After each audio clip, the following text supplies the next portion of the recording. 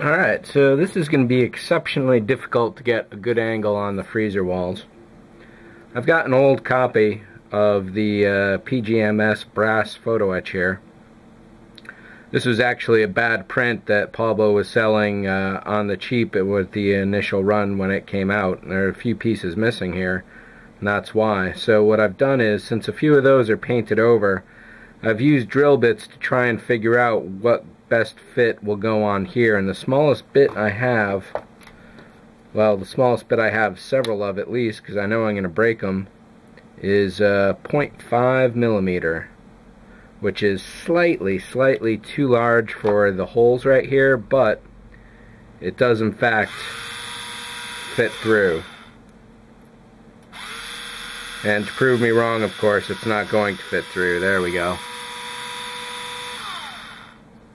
Did that even get on camera? Let's do it one more time.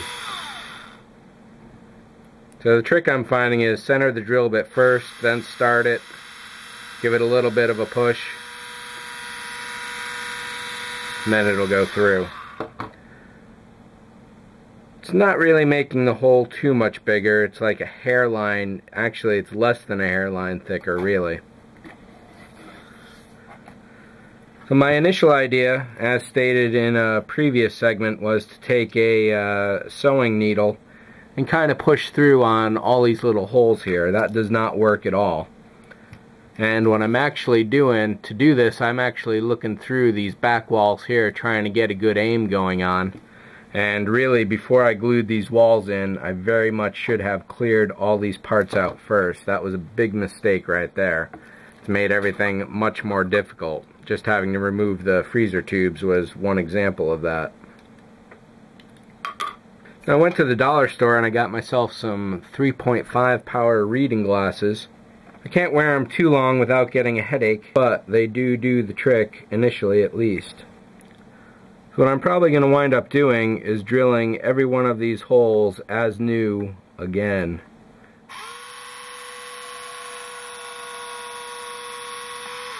That will ensure that I get the best possible fit, ease of placement, and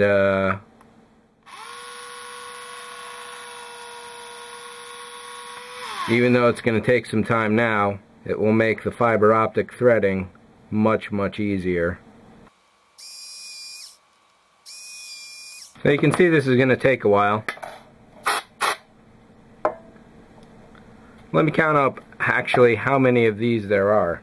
So it looks like there's 36 per panel, so 36, 72, 144 plus another 72 is 200 and something. Low 200s, 212 maybe. So this is definitely going to take a while, and if you haven't seen this little tool before, this is called the Tamiya Handy Drill. I've modified it a little with some magnets on the side so I can kind of attach it to my wall and keep it out of place. Very handy tool. It runs on 2 AA batteries. That's the fastest it goes. It's fast enough to cut through light brass and plastic, but not so fast that it will actually melt it while it's doing it. For $30, this is what I would call an essential tool to have in your arsenal.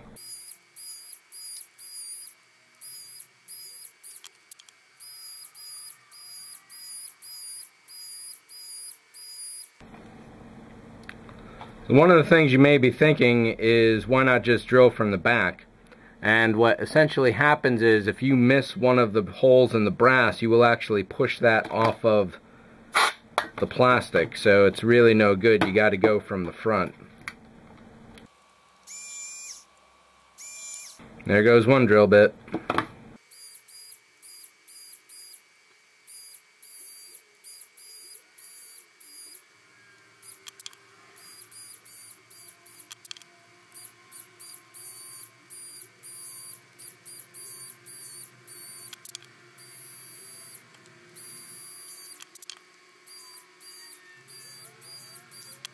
Two bits and almost 1/9 of the way done. And I only have 7 or 8 more of these. Which means I will run out if I continue at my current rate of breakage.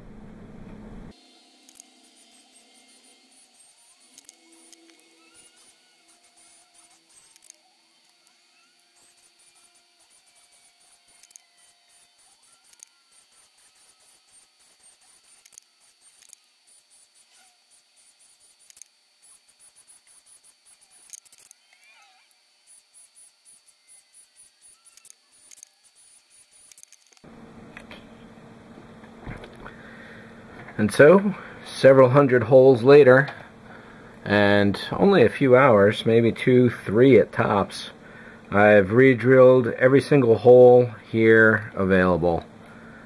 And I have also, just a few moments ago, glued these aluminum tubes down to the back sides, 4 of them, 2 in the corners, 2 on the walls. I've tested it out, and the 0.5mm fiber optic will fit, so I don't need the 0.25, at least for the freezer walls. I may need it for a couple on the command console. Way up here, there's a few very, very tiny holes. Well, let's test that out right now, actually, because I'd rather use the 0.5 where possible, and it does in fact fit. The 0.25 is just really, really thin and difficult to work with, so I try not to use it where possible. And the 0.5 is perfect. I may wind up needing some 0.75, and it looks like at least 4 pieces of 1mm coming up for the command console, but my first task, I think, is going to be the freezer walls here. I don't particularly have any kind of strategy at this point, not quite yet at least. I will be needing several aluminum tubes down here, and depending on how many fibers I wind up going with, well, it's going to be hundreds, I guess. So in that case, I may wind up needing some 10mm LEDs instead of 5mm. These tubes here are good for 5mm or 3mm, but 5 works better, and I will have to figure out how this is going to go. It's definitely going to get crowded. A lot of these fiber optics here, I'm going to have to stop those pretty much close to where they are, just so they're not spreading out too far, which means there's going to be a couple blues in here. I know the big fat ones are for blue. There's a couple thicker ones that should be for red. Some of those are going to blink, some are going to be steady. In FlightLog 26, I pretty much went over all of these notes here. Just for LED counts, there's 50 steady reds alone, and command console pods, a few slow blinking reds, not too many greens. Looks like yellow and white are the next most numerous. There is no cool white, it looks like. Oh, I may be using cool white for these. So that's something I got to think about. It's either going to be yellow, blue. Now it looks like I've got freezer walls down for blue. That would be these. But I don't know if I'm going to go with that. One thing that happened while I was working was this little brace here off the top of this guy here, which I had broken before once, has broken yet again. So I'm going to leave this off until much, much later, simply because I don't want to break it yet again. So into a bag it goes.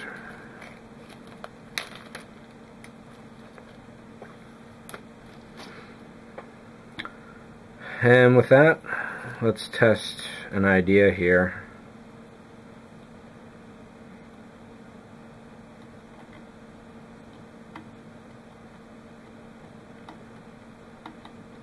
Be nice if this just happened to squeeze through one of these holes.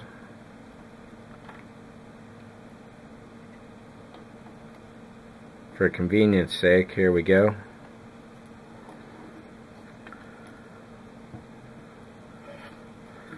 So here's what I need to know: the overall length of how long this fiber optic is going to be. And even then, this isn't necessarily a good example, simply because it's way off on the edge, not going to a center column like this guy here, for example.